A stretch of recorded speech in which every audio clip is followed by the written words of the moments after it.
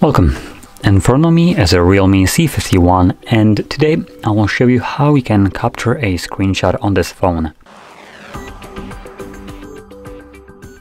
So to get started, you want to open up content that you wish to capture. I'll be using home screen as an example for this, so it's already open and visible on my device. Now from there, all you will need to do once your content is prepped and visible on your screen is hold your power button and volume down at the same time. You'll have the sound along with a pop-up with share and edit options visible for a brief moment, at which point it will disappear. There we go.